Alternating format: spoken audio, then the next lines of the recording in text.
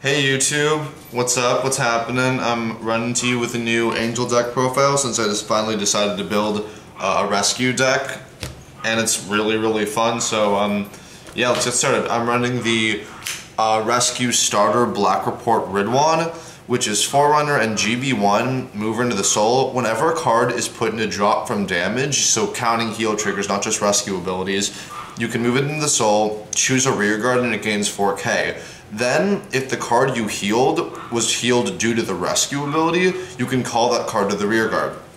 So it's a nice card, it gives you the 4k, it gives you a new card, so you can heal, like, you can rescue a heal trigger or a stand trigger and just call it and use its ability. So it's a really nice starter. I like it, it's a good card. Then we're running 4 of the obvious Black Shiver Gavrail, who's the main grade 3 of the deck. You should probably know what she does by now. GB2, whenever a card's put in a damage zone, plus 2k to the front row, and on stride, counterblast 1, check top 3, move a card to damage, call a card from damage. It's a really great card. It's potentially one of the best GB2s out there because it's defensive and offensive potential. So I run her at 4 because she's the main card. Next, I'm running 2 copies of Retractor Sarakiel. I'm running it as an alternative ride because her Vanguard ability is pretty solid. Her Vanguard ability is GB1. Whenever a card is put onto Rearguard or Guardian Circle, Counterblast 1, Soul Blast 1, Rescue 1.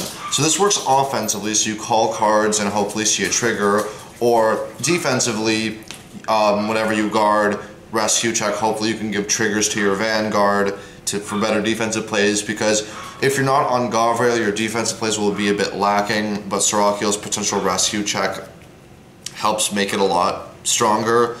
And on ride, Counterblast 1, Soul Blast 1, check top 5 for a rescue card. I never use that ability because my main deck actually doesn't run a lot of rescue. It's primarily just cards that benefit off rescue. You'll see what I mean a little later. My other grade 3 is 2 copies of Requiem Pegasus, which, while it contradicts what I just said, just trust me later on, it's Vanguard or Rearguard, GB1, on hit, give a Rearguard 2k and then Rescue 1. So gives you another trigger check. It's an unflip. I like it. It's a nice rearguard. Grade 2s, running 4 copies of Black Slice Harut, which is the Amber clone. So on boost, counterblast 1, check top 2, move a card to damage, call a card from damage. I like her over the Steam Breath clone, which is Zabania, because Harut ironically chains better with grade 4 Gavrail, and I'll get into why a little bit later, but I don't like Zabania as much just because it's a bit less consistent, even though it has a potential rescue check, but I just like Harut because it's more consistent and just makes what I think to be better combos.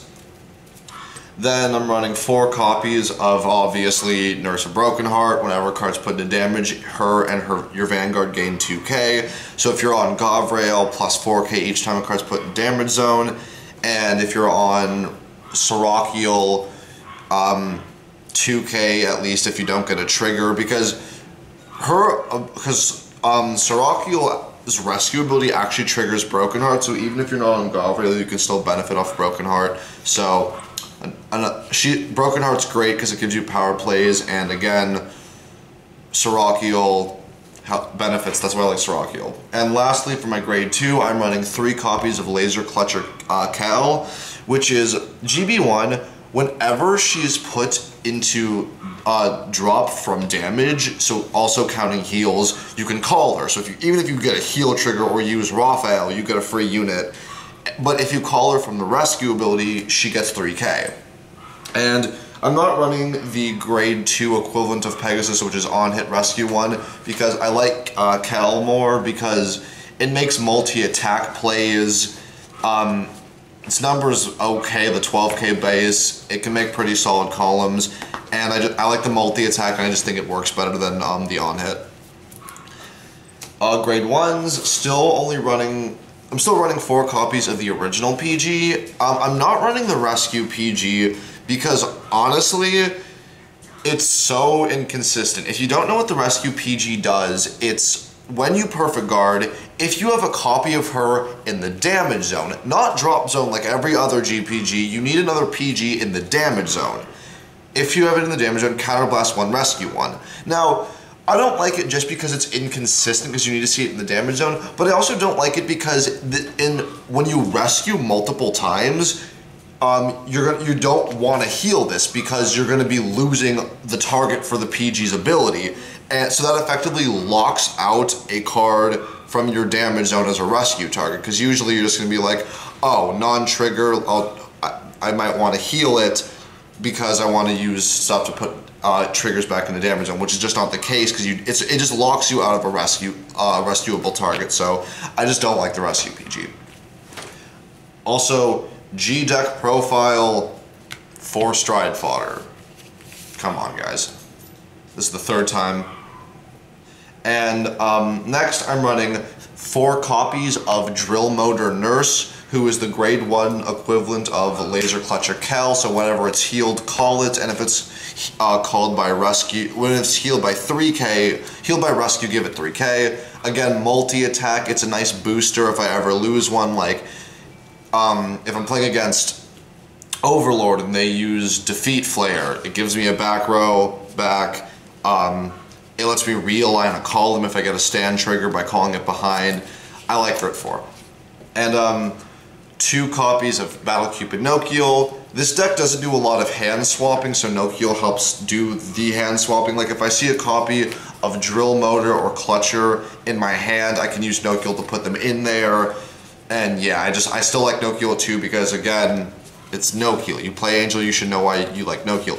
If you noticed, I'm not running the 1000 Ray and Million Ray because those are for a power build, like for ramming up numbers, but that's not what this build is. So I tried to make it a bit more rescue heavy, and I like it. I think it's a very fun deck. Next, this pains me to say, I really wish I didn't have to say this, I'm running 1 copy of Doctoroid Refros. Just moment of silence for all the fallen refrigerators out there.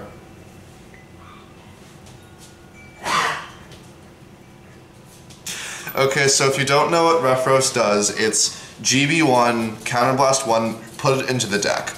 Pick up to 2 cards from damage zone, put them into the deck 2, shuffle, put 2 cards from the top deck into the damage zone, draw 1. You see, this card, there's a reason why this is banned first off. It's banned because it makes, well, the main reason it's banned is because it has an infinite loop. If your deck is thin enough and you still have 4 Refroses, you can literally do this ad infinitum and win a game by timeout in tournaments. That's the real reason why Refros is banned.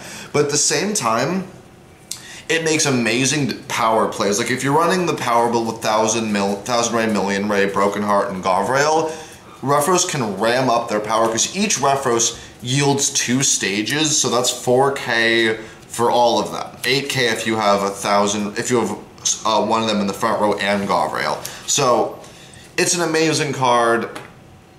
It's limited. I hate it. I hate it. And that's part of why I'm moving a little away from the power build, because Refros is only at 1, running a power build is less viable. But Refros is still an amazing card. Run as many of it as you can because it helps you reset stuff. Like if you see cards you don't want in your damage zone, like Nociels, put them back in there. If you see triggers you want to re-trigger, put them in there. Running it, no matter how small, is important because Refros is honestly one of the best cards in the game. Refros is phenomenal. Next, I'm still running 4 stands though, the last 3 in the form of Surgery Angel, the rescue stand, who is another actually really good card. It's after it boosts, so boost, Counterblast 1, shuffle it into the deck, rescue 1. So, you know, it lets you put a trigger back, it lets you potentially see a trigger through rescue. One of my favorite things that I have done, which I've done multiple times, is I've had a column of like this. So this attacks first, use its ability, rescue into a critical trigger, so my Vanguard is gaining plus an extra critical before it attacks. So while it takes a little bit of luck because it's relying on the triggers, that's what this game is. So it's the embodiment of the game because it's all about the triggers, but I like this card at 3. It's a really nice card. It makes nice rescue plays. It puts the stand in which is actually important because restanding stuff is actually really nice with rescue builds, so I like it at 3. Seraph is a great card. Next, we're running 4 copies of Sunny Smile Angel, which is Lozenge Magus. Should be obvious why it's a heal that puts itself back in the deck, lets you re-trigger it if you have the Superior call it. 4 heals because G-Guardians, I don't need to say more. Then 4 copies of Black Spark Munkar, which is the Heart Thump clone, so when your Gavrail Vanguard attacks move into the soul, give the Vanguard 5k, draw 1. Good card trigger with the skill. Then 4 copies of Critical Hit Angel, which is moving in the soul, give a card 3k. I like it because it's, again, another trigger with the skill, so if you have to call it, it's not awful, and it feeds the soul if you have to ride Sarakiel, I'm sorry, so yeah. And that's the main deck. Now we're going to move on to the extra deck, or G-Zone, I apologize, I'm getting slowly back into Yu-Gi-Oh! So 1 copy of Holy Seraph Zachariel, which is Counterblast 1, flip a face down G unit face up. If you have a face up card in your G zone, your front row rear guards gain 3k, and if you have 5 damage, she gains 10k. You're running her for instant GB2 for Gavrail because honestly it's better than Blizza, because the 5k on Blizza doesn't mean anything because first stride with no on hit, your opponent's probably going to take it. So this one boosts up your rear guards, making them harder to block, which is pretty nice. It's instant GB2 for Gavrail.